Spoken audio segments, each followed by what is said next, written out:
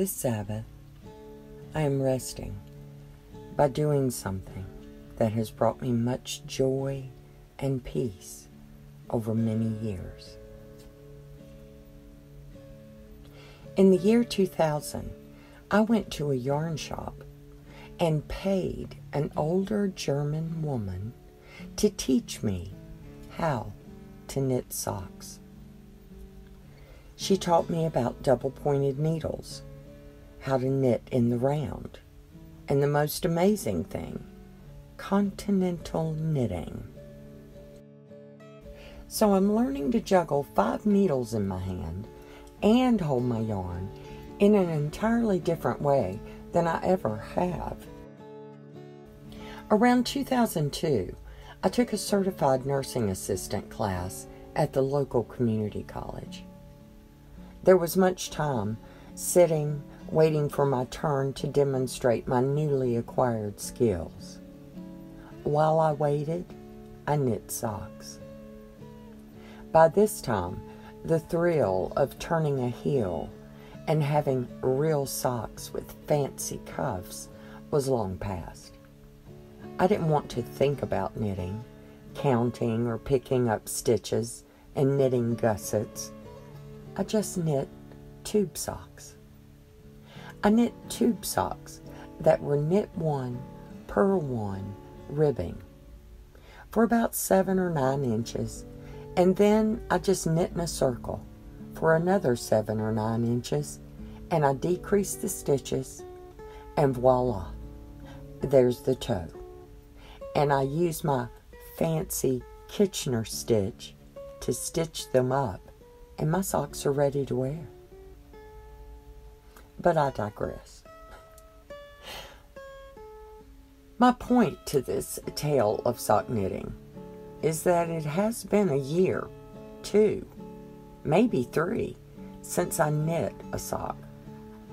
My fingers stumbled at the beginning, trying to remember how to hold needles and yarn and find my gauge.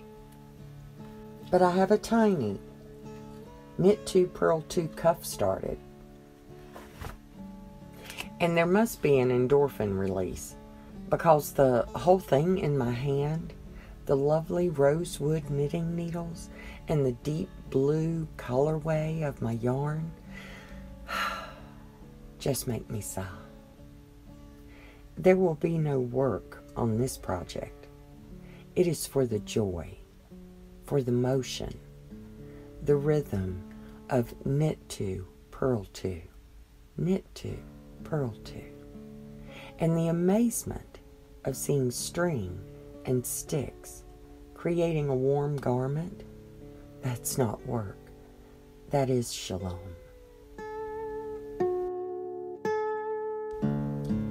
Sunbeams now streak across the valley before me.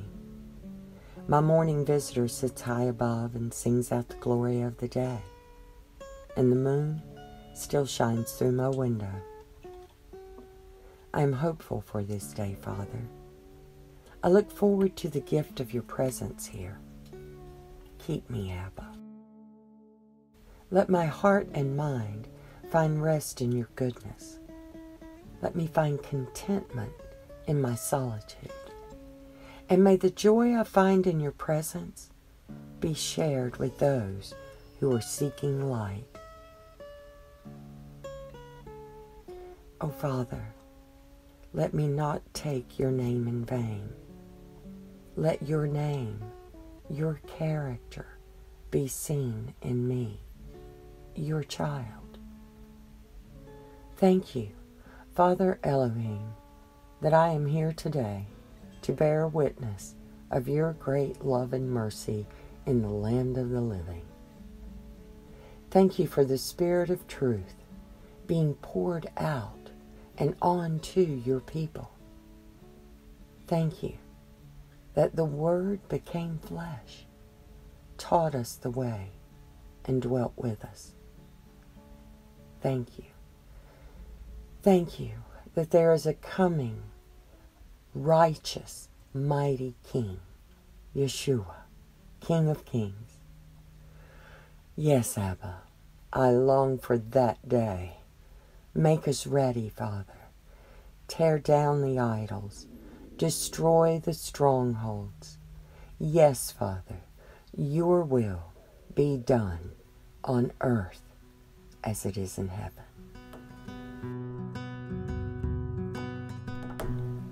I searched the homestead for the spot to spend the morning before the February heat of the day becomes too bright. I settled here in my greenhouse sanctuary. My heart is happy as I see my efforts rewarded in tiny yellow flowers and hopeful leaf buds. Finally, the lettuce has found its happy place, and all the leaves that fed my ducks a Sabbath ago have been replaced with growth from leftover leaves. I plan to plant a tree in the duck yard this week. My ribs, whatever the damage was, have healed to a point of very infrequent pain. So digging the hole, preparing the soil, and getting it secured and protected in its spot is very doable. It will be planted in the duck yard and share the water runoff from the duck pen. My potatoes and the seeds from a buffalo gourd, planted in large black plastic pots, have all been dug up and eaten. It seems attempting to grow vegetables outside is a pointless endeavor. How do people do it? I have been trying for 3 years. It does appear the greenhouse is secure now. I will keep trying. I have planted peas and more buffalo gourds, and always I am hopeful. I only fail if I refuse to try again, and I refuse to give up on what is good and right to do.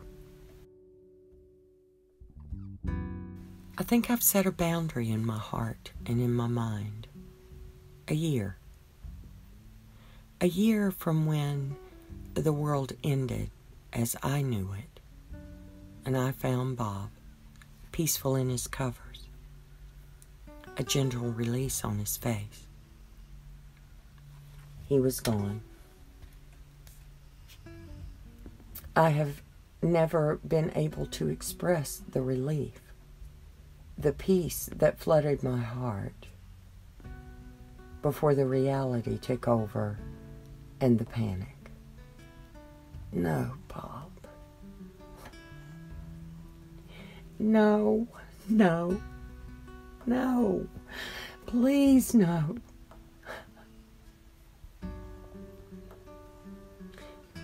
10 months later, all the Shabbats, all the new moons that have passed, and my heart still aches, and my mind races.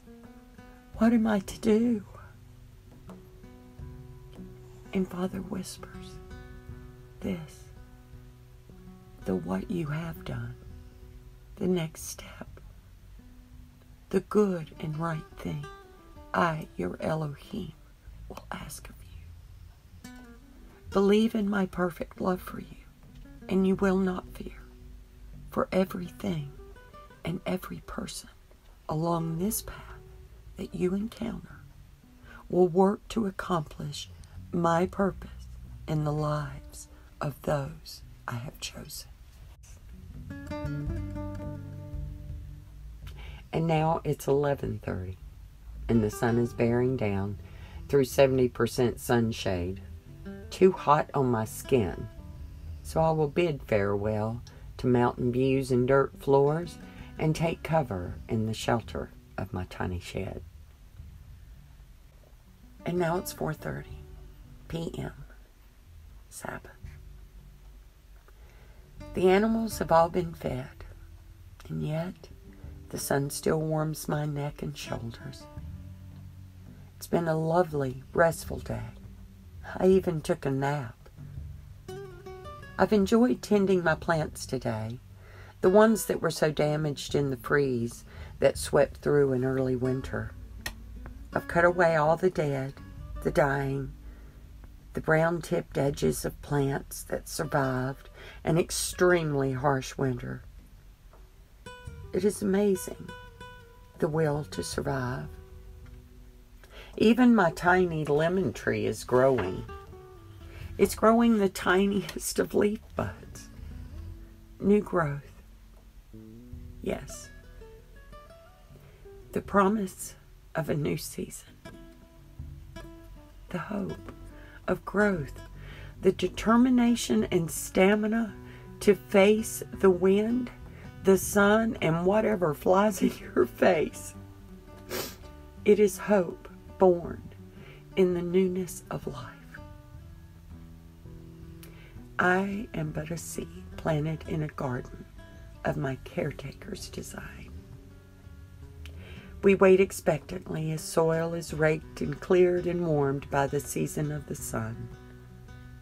We can't make ourselves grow or sprout or produce fruit. The same way a seed waits until the opportune moment, and of a sudden breaks open and roots, growing gingerly, seeking water and nutrition. Is so how we wait while Father provides. The sun, the rain, the proper time. Once our roots are set, He begins to grow us. It is not our work that grows a seed to fruition. Our work is to plant the seed, to watch, to assist with water and nourishment when needed, just like Father watches over us, watering us with His perfect love, growing us with discipline and training, feeding us with His Word. The sun slides away, and the intensity of light fades as the minutes click by on a clock. I feel hope rising. As I look closely at my plants, I could see the change coming. What leaves were set to die could be dusted away. What remains, the survivors, the ones who took a hit but still reach out to the sun, and most importantly, new growth. New growth announcing, I may look beat up and damaged, sitting in this container all alone, but my roots are good. I hope you've enjoyed this reading from my journal, and I hope that it will inspire you to rest, to look around you with a grateful heart at all of the beautiful gifts that He created just for us. Rest in His love, rest in His care. May the road rise to meet you and the sun kiss your face. May there always be a miracle waiting just to bless your day. Life won't always hand you roses. Don't let it get you down. Keep your eyes on what your goal is and your feet on solid ground. Take this with you where you go. You are love, love, love.